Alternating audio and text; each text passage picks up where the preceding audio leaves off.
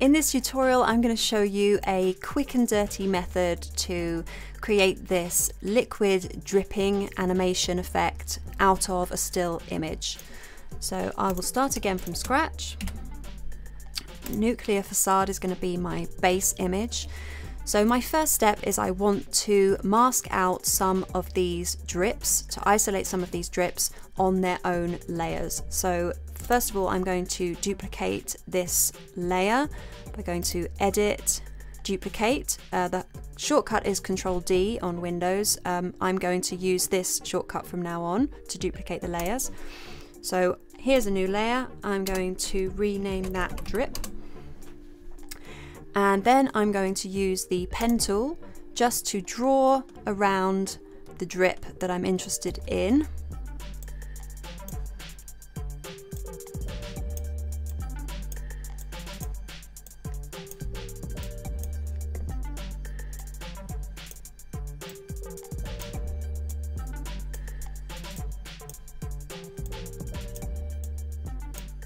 And when I see this circle, that means I can close the mask.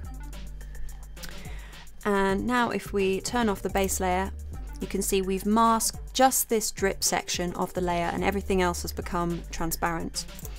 So I want to do the same for all the other drips that I want to apply drippiness to. So I can keep duplicating this base layer and keep drawing masks. You can also duplicate this drip layer, but remember that you'll want to delete the mask you've made so that you can create a new one. So make sure you delete a mask on any of these drip layers.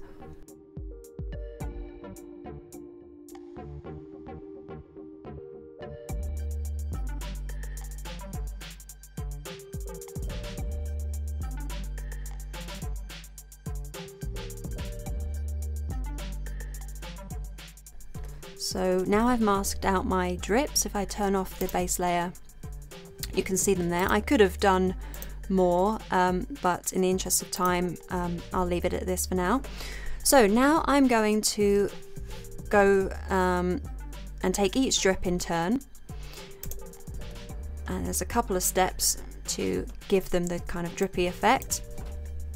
The first one is to move the anchor point to the very top of the drip. I do that by going into the pan behind tool, and this little symbol here represents the anchor point, so that needs to be moved. So I just click it and drag it onto the very top of the drip, like that.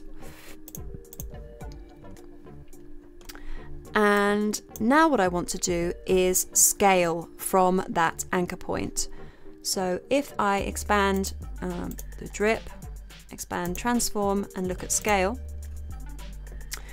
I don't want to scale X and Y uniformly because this will happen. What I actually want to do, I'll undo that, is decouple the X and Y dimensions, and I only want to scale on the Y. And you can see it's scaling from that anchor point. So that's why we needed all the drips on different layers, because each one will have a different anchor point. So here I have my playhead at 0 frames right at the beginning of the animation, and oh sorry, that needs to be 100. If we go any less than 100, we'll see the drip underneath and that will look a bit odd. So we do want to be at 100 at frame 0. Set a keyframe. Then go to the end of the animation. For me, that's 30 seconds, 750 frames. And if I just go beyond 100%, it will scale and elongate in this kind of drippy method. I mean, you can only push it so far before it will start to look a little bit pointy, a little bit weird, but you can actually push it pretty far, and yeah, the effect is pretty good. And now it looks like it's kind of dripping and drooping under gravity. So now I'll collapse this layer and I will go and do all the other drips in just the same way. So for example, this drip, I'm still in the pan behind tool, so I grab the anchor point, move it to the very top of the drip, look at its scale parameters, I can get that quickly with the shortcut S.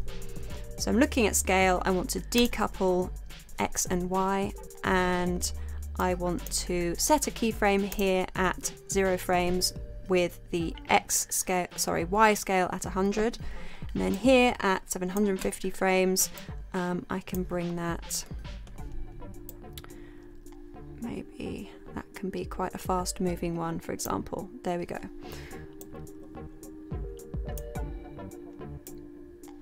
So those two are dripping, and I will do the same for all the others.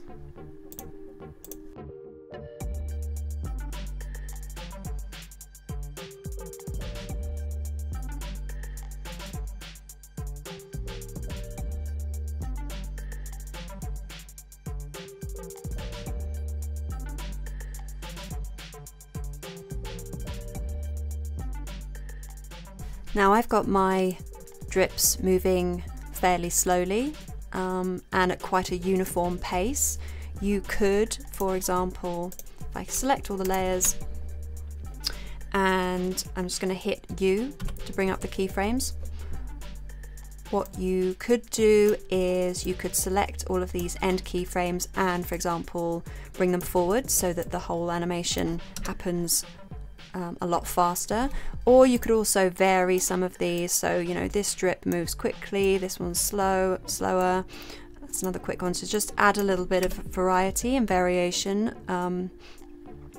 Maybe some of these thicker ones would move faster, so you could bear that in mind for a bit of realism.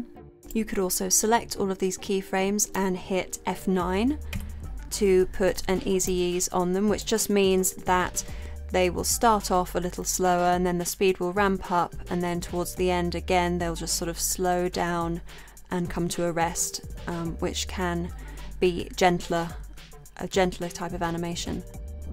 But that's pretty much the nuts and bolts of this quick and dirty liquid dripping effect.